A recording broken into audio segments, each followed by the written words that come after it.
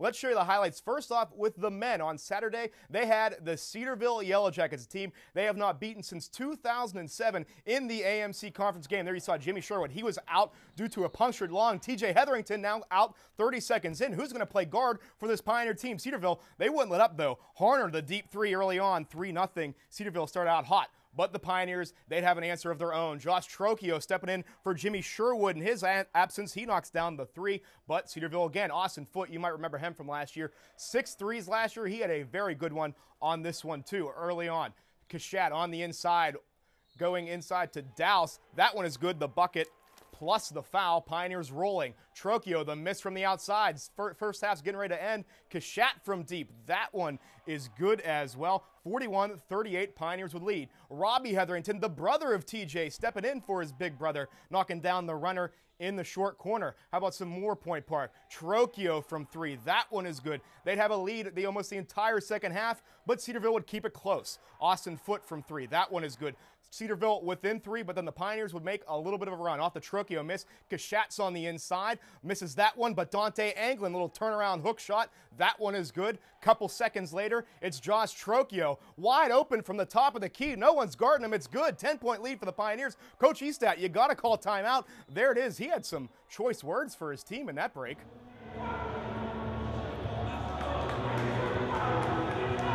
I wouldn't want to be those players. I don't want to be in that huddle right now. But whatever he said, sure did fire up his ball club, because out of that timeout, it's Harner from the corner. He knocks down the three. They're cutting down this lead. How about Hickman coming off the bench in this one? A little bit inside-out action. Knocks down the trifecta from the corner. They're within 4. 3-point game. How about Cedarville trying to tie this one up? Maxwell, the rebound on the inside, goes to Hickman. Austin Foote, who else? Stepping back for 3. Ties the game left. 8.5 seconds left. Pioneers, though, chance to win. It's Robbie Hetherington, the freshman. Top of the key. It goes if they win. No.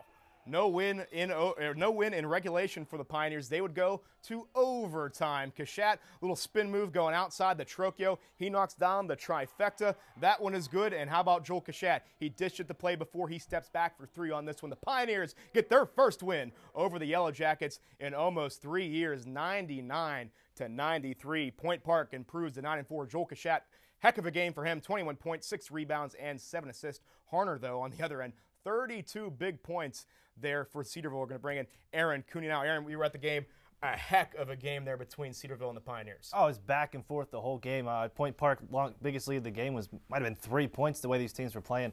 And for a team like Cedarville, very different team from what we see in the past. Usually you get that big man, that big Jamaican. We've seen 7-footers the past couple of years. Aliman. Haven't seen him. Or he graduates, so, get a little bit of change. They pick it right up with the shooting. That 3-point shooting, deadly.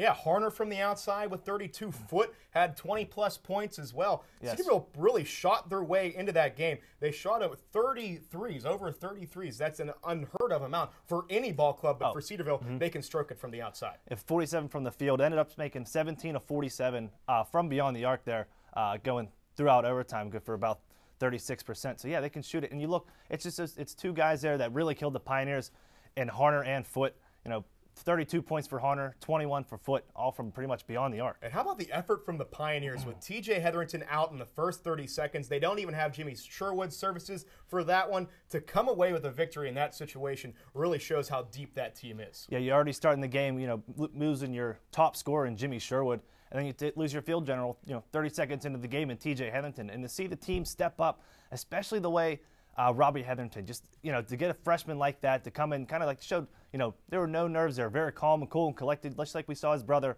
last year when he was a freshman, and really stepped up in this game and, kind of took over. It is really impressive to see a freshman do that again. And also Josh Frketic as well, stepping in for Sherwood. This is a guy that started in the past, has really played that bench role, and for him to step up in that situation to really knock down the threes with hands in his face as well really showed to be rally stoppers for Cedarville and rally starters for Point Park. Yeah, he's played that role, all season, coming off the bench, being that, 3-point threat that the Pioneers desperately needed when they're looking for some points from shooting, and getting the start, getting the jump, the nod.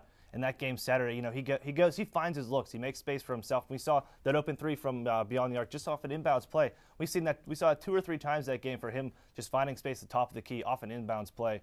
And finding those corners, Josh Frketic does a great job of making himself space and also taking the shot. And back to Hetherington for one more second, too. We talked to Coach after the game. He said it shows how much confidence they have in him, and you saw it there.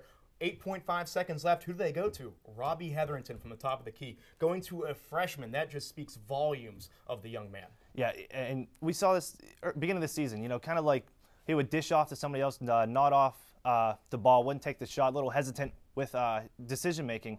But yesterday really took the game into his own hands and made plays. And for a freshman like that, Pioneers got some really good freshmen there. And Polot also came in and played some really solid minutes there when the Pioneers got into some foul trouble. A very